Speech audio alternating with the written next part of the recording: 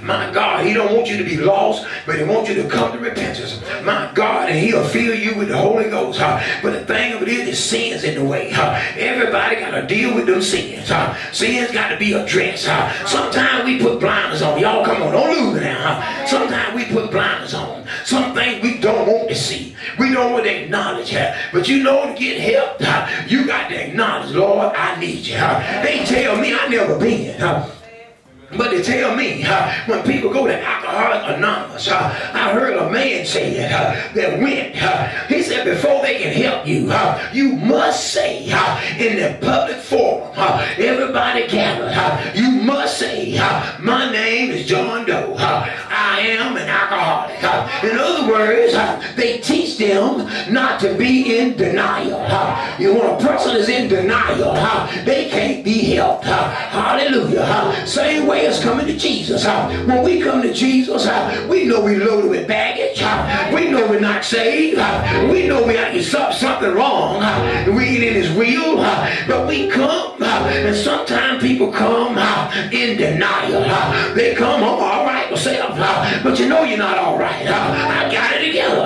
But you know it's not together. And the Lord said, I can't help you because you won't come honest before me. I can tell you, this is my testimony. My God, I got so fed up with that life I was living. Hallelujah. I just hit the bottom. I got tired of clubs. Thank you, Jesus. I got tired of drinking Richard's wine and bourbon and moonshine. I got tired of cussing and swearing and fighting and lying and playing poker and gambling, losing everything I had. I finally got sick of it, and I didn't come to Jesus saying, Lord, I'm coming, but it ain't that bad. You can do this for me if you want to. No, I came dragging to Jesus like a beat up dog. Didn't have nowhere to go home. All cut up and bruised. Dog up the road done beat the hair on my back. And you drag home and want the master to do something for you. And the master take him and rub him down and wash him and put him in the pen. So now stay in here to heal up. That's the way I came to Jesus. Oh, broken down, beat up, tore apart. Had nowhere else to go. But I came honest. Lord, messed up. If you don't fix me, I'll die messed up. You're going to pray. Gotta be honest. Come to Jesus. Gotta be honest. You have to come with a spirit of repentance. And a spirit of repentance is, Lord, I'm just messed up. I've tried everything. And everything I tried didn't work. The streets ain't working for me. The clubs ain't working for me. That old no good boyfriend I got ain't working for me. The job I got ain't doing good on the job. It's me. I'm just messed up. If you come to God like that, honest, you know what he said? I've been waiting for you. I got Bible to back it up. When Apostle Paul met Jesus on the road to Damascus, and that light blinded him, the Bible said he led him by his hand on to Damascus. When he got there, God spoke to Ananias and said, Ananias, go over there to Saul and lay hands on him and receive his sight. Ananias said, oh no, Lord. We heard about him. He's down here to do some bad things to your people. But the Lord said, oh no, he's praying now. See, God put you in a position where you can't do nothing but pray. My God, these bad folk, these tough folk, God can put you on your knees. Why? He put me on mine. Thank you, Jesus. Caused me to repent. He didn't make me do it, but the situation was so bad I had no way out. Anybody ever been in the way? You had no way out? Thank you, Jesus. Man, Jesus was my out. Lord have mercy. Just to think about my past make me shake it. But I'm pressing towards the mark. Because God made a promise. My God, he promised to save me and he did. He promised to save you and he will.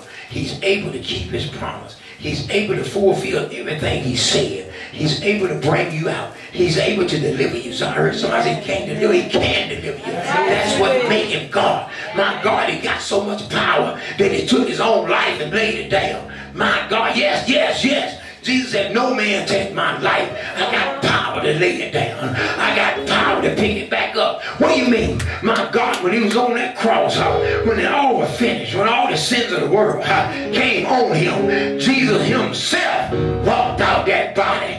Jesus himself allowed that body to lay down and die and put it in the grave. My God, he got so much power, he went back to that tomb, got in that body and picked it up. My God, it was seen by 500 at one time, seen by many at one time. He had so much power that he ascended in the glory where he came from. He had so much power, he came back on Pentecost and filled 120 with the Holy Ghost. He got so much power, he been filling folks by the millions with the Holy Ghost for thousands of years. That's the power he got. And you telling me he can't deliver you out of your situation? The devil is a lie. Your flesh is a lie. He can deliver you, and he will. Give God praise. Verse 15, read. And so after he had patiently endured, he obtained the promise. Yeah, one thing, people don't have patience. They don't have patience to wait. The Bible said, after Abraham patiently endured, he waited. After he waited, he obtained, he received the promise. Read. For men verily swear by the grave. Look what the men do. Read. And an oath for confirmation is to them an end of all strife. Yes. Wherein God, willing more abundantly to show unto the heirs of promise. God more abundantly to show unto the heirs of promise what? The immutability of his counsel. Read. Confirmed it by an oath. God confirmed his counsel by an oath. God's counsel is the book. Amen. God's instructions. He confirmed it with an oath. That's what God did. Thank you, Lord. He did what man couldn't do. Read. That by two immutable things, in which it was impossible for God to lie. What? It was impossible for God to lie. Let me tell y'all something. You can take God at his word. Amen. Somebody said, God choose not to lie. That's a lie. That's a lie. It's impossible for God to lie. God couldn't lie if he wanted to. Because God cannot be associated with a lie. Because a lie is followed by the wrong one. The lie won't follow by God. The Bible says the devil is a liar. And he's the father of the lie. So God got no dealing with him. God is truth, always have been truth. God is holy, always have been holy. Be ye holy, for I am holy, said the Lord. Follow peace with all men and holiness without, which no man shall see the Lord. So the Bible tells us you can trust him. Why? Why can you trust his word? Because he cannot lie. Huh? For in two immutable things in which it was impossible. Somebody say impossible. Impossible. For God to what? To lie. He can't lie. So if he said it, that's settling. See, the problem is not with God. The problem with the human family. Believing God. But if we believe God, see, the Bible tells us in this same book, he that comes to the Lord must believe that he is. And that he is a rewarder of them that diligently seek him. See, God, without faith, it's impossible to please God. You must believe it.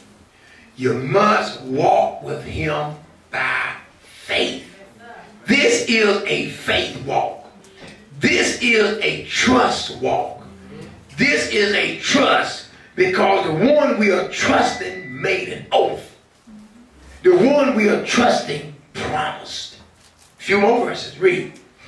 We might have a strong consolation who have fled for refuge to lay hold upon the hope set before us. There's hope. We're not a people walk around without hope. We got hope. Our hope is in Jesus. We hope he come back for us. That's our hope. You live holy. You live clean.